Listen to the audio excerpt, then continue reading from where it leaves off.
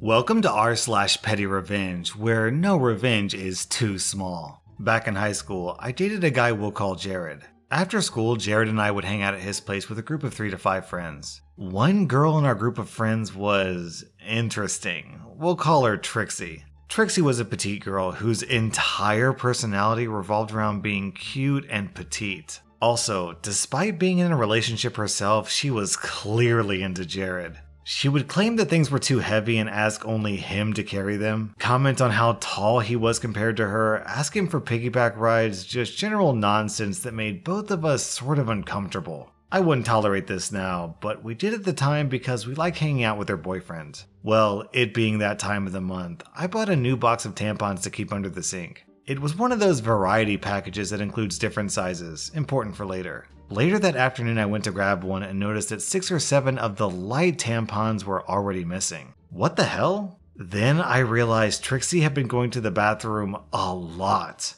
Being so aggressively petite and adorable, I guess she considered it beneath her to use regular tampons. When we hung out the next day, she finished all the light ones. I was wondering what she'd do when she approached me off to the side and asked if I had any more. I quietly told her no, sorry, but she could always use a bigger size so she wouldn't have to change them so often. She answered very loudly, looking right at Jared. "Oh, I can't use jumbo tampons like you. I'm way too tiny." What the hell? I guess she thought it would sound sexy or something. So what did I do? I hid the entire box of tampons in his room and replaced it with a box of diaper-thick maxi pads that I only wear to bed. The next time she went to the bathroom, she was in there a long time, probably searching for the tampons I'd moved.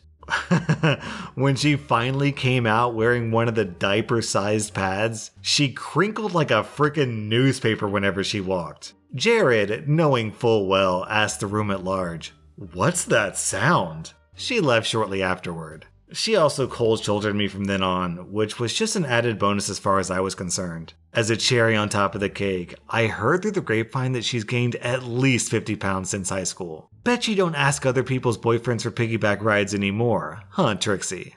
Our next Reddit post is from Kate P. When I was 13, so 8 years ago, my dad remarried after divorcing my mom 4 years before. Before the divorce, his fiancée had been his mistress. My mom is completely better off without him, and ignoring the fact that I wouldn't exist, I don't think she would have married him in the first place. Even if I think my parents weren't a good match, that's no excuse to cheat on your wife. My dad's new wife was effing vile in all sorts of ways. She constantly belittled me, made fun of the fact I needed to take pills for my mental illness, despite being an effing pharmacist, I don't get it either, and was generally awful to me and my siblings. But she was a decade younger than my dad and reasonably hot, so he didn't give a flip how she treated us. The one time he actually listened to us about her is when they were thinking of having a baby, and my brother said he'd ask our mom to sue for full custody of us if they did. So anyway, they got married. I was a bridesmaid because that jerk had no real friends. The other 2 bridesmaids were her sister and my sister. My brother was the best man because she didn't like my dad's best friend.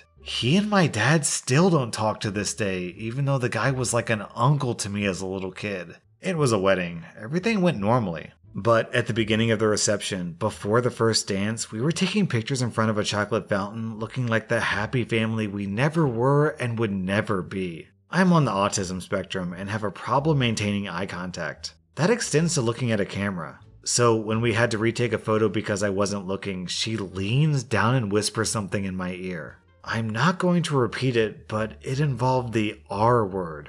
I don't like saying it. Anyway, I kinda snapped and decided she was gonna pay for this. No one noticed, or at least no one called me out when I started slowly moving the chocolate fountain towards the edge of the table. When it got to the edge, it makes contact with the back of that pure white wedding dress and slowly drips down. By the time she notices, it looks like she's pooed herself. But for all anyone else knows, this was an accident. She has no spare dress, and that stain is not coming out. So first dance, cutting the cake, speeches, everything. This woman has what looks like a poo stain on the back of her dress. It was a small revenge, but it was so worth it. what's supposed to be the happiest day of this stupid woman's life, and she's gonna remember that stain every time she thinks about it. They never did get the stain out, and nobody knew it was me. Until now, I guess. Hi family, if you're reading this. Susie, you're a grunt and you deserve that chocolate stain. OP, the best part about this story is that you can kill two birds with one stone. After ruining the wedding, you can take the photos, frame them, and present them to your mom as an amazing Mother's Day present. Our next Reddit post is from Poor Man's Yacht Club. One day, I came home from work and someone else's car was parked out front of my house. No matter, I park outside my neighbor's house. When I wake up the next day and go out to my car to leave for work, there's a note tucked on my windshield. I unfold it and it reads, "Do not park here ever again or else." In a font so large it takes up the whole page of paper. I folded it up, placed it in my glove box, and there it sat for nearly a year. Until the day he parked out front of my house. I tucked the note he left me on his window and went to bed. The next day, as I was enjoying my morning coffee, I watched my neighbor's wife go to get in the car and noticed the note. She read it with a puzzled look that quickly turned to rage. I thought she would storm over to ask me about it, but apparently she recognized her husband's handwriting and went to ask him. He had to sheepishly explain to her that he left it on my car and she brought him over, tail between his legs, to apologize. We had a beer. He stared at the floor the whole time. It was cool. OP, I'm impressed. That shows a masterful level of patience. Our next Reddit post is from Got 'em with Glitter. I teach kids online, so naturally I have to be on the phone and video chatting with them. I'm working one day and my neighbor decides to start blasting music and I instantly can't hear my students anymore. So I go outside to ask him to turn it down. He has the speaker on his front step just cranked all the way up. Here's how the exchange went. Excuse me, can you turn down your music? I'm on the phone with a student. Your music is a little loud. So, I'm on the phone. I can't hear my student. So, I'm trying to do my job. I'm working. So, can you please turn your music down? Yeah, I'm effing doing it. Get back to your house. He was confrontational and angry from the second I started talking and clearly had no intention of turning it down. So I just walked away, and as I'm walking away, he was like, "You wanna do it like that? I'll effing do it like that." I was just so baffled that this guy would be such a butthole for literally no reason immediately. I'm trying to do my freaking job and he hurt my feelings, so F that guy. I mailed him a homemade glitter bomb. I folded it up and glued the edges so he'll have to pull it open and the glitter will explode everywhere. Our next Reddit post is from Thank Pink Hair. With all this COVID-19 going around, I wanted to share something my mom found on her front lawn a few days ago. Some jerk decided to make my mom's front lawn his new garbage bin. There were like 3 to 4 bags of household trash strewn across her driveway and into our neighbor's yard and driveway too.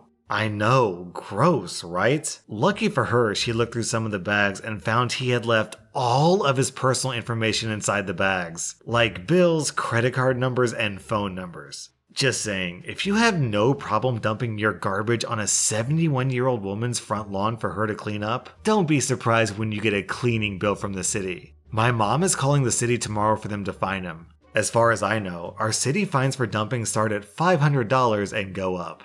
Our next Reddit post is from Caribbean Kit Kat. Our 3 children have been social distancing at home since school closed in our state in March. We have 3. Moody, a 15-year-old girl, Magellan, an 11-year-old boy, and the Dictator, a 4-year-old boy. The husband and I are essential workers and are gone a lot, and things at home have been collapsing into a pseudo Lord of the Flies. About Magellan, he's on the spectrum and is genuinely one of the nicest kids you'll ever meet. He's kind, compassionate, absolutely brilliant, and will find something good about every person and every situation. His ability to find joy in small things makes me so grateful for him. He's one of the kids bullies will fight to protect. If he ever got into a fight, he would literally say, "That was bad, and I'm upset. Kid looked really nice today before he hit me." I say all this to say that it takes a lot to piss Magellan off, but if you do, the result will be a precisely calculated revenge plot. Anyway, the husband and I keep telling Moody not to ask the boys for their snacks.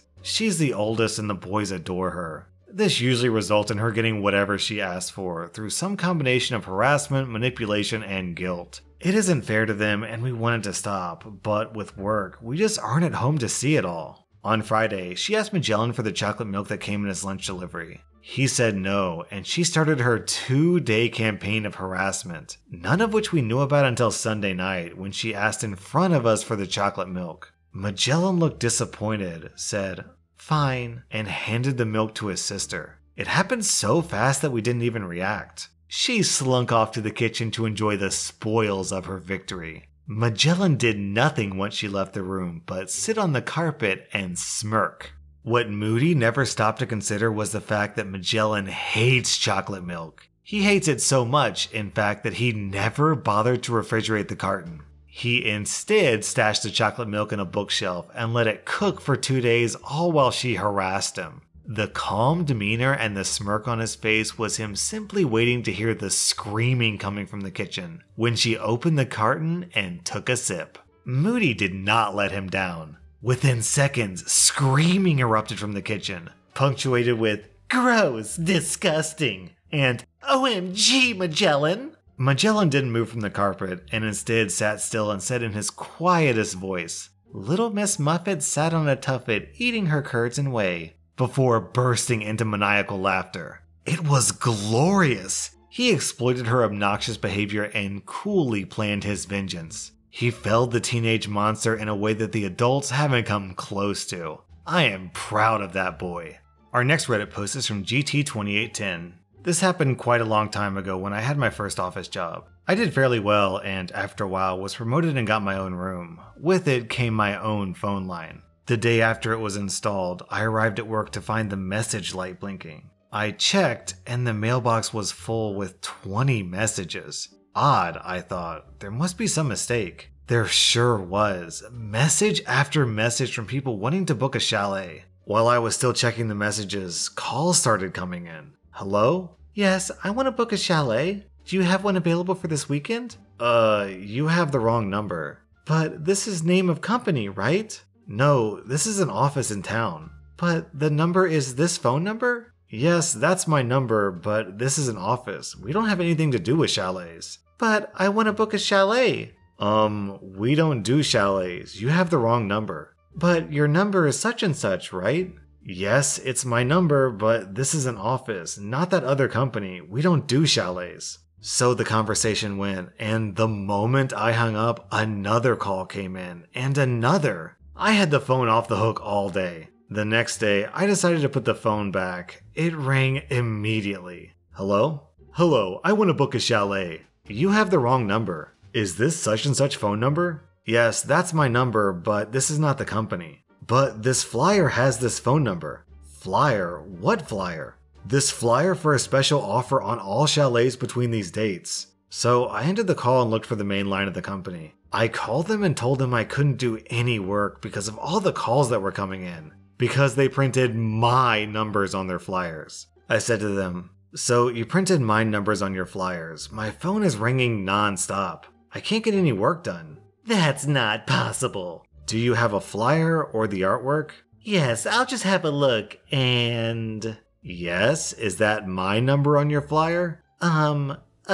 Yes, it must be a mistake." "I'm sure it is. A big one. What are you gonna do?" "The flyers have all been given out. There's nothing we can do." "How many flyers were printed?" 10,000. They couldn't do anything. They didn't want to do anything. I asked them to pay for changing the line and they refused. They didn't offer anything and even asked me to direct all the callers to them at the correct number. So I started answering all the calls. It took a week, but I told everyone we were fully booked till the end of the promotion.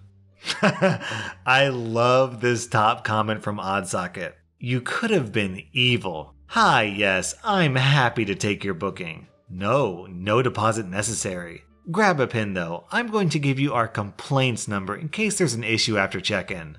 Our next Reddit post is from Lemon Sloth Cake. Me and my friend went to see Aquaman last month. We buy our usual seats, middle seats in the back row, and then head into the theater. As we get to the back row, we realize that there's an old couple sat exactly in our seats. Instead of telling them to move, we decide to sit on the end of the back row instead. But now the screen is off center. So we move a row forward and sit in the center, off by 2 seats, just so we aren't sitting directly in front of the couple. We settle into our seats when suddenly I'm tapped on the shoulder. I look up to see the old lady standing above me and she says, "Are you settled now, girls?" in a stern tone. I open my mouth to reply, but before I can, she continues, "You're hopping all over the place. Where are your seats? This is rude." Now I was annoyed. I was trying to be nice and non-disruptive, but the old crone was being so rude. So I stand up, pick up my things and gesture my friends to come with me. We get to the back row and I walk right down to where they are. She asked me what I was doing, so I pulled out my phone's flashlight and showed them the tickets, then pointed to the numbers on their chairs. "You're in our seats." She started to sputter about how they were there first, but we just stood there waiting. They weren't budging until they saw a cinema worker enter the screen. The old man apologized, but the old woman just continued complaining about kids having no respect. But we got to enjoy the movie in our seats. Worth it, even if the movie was garbage. That was rSlash Pettyrevenge, and if you enjoyed this content, then hit that like button because it really helps my channel grow.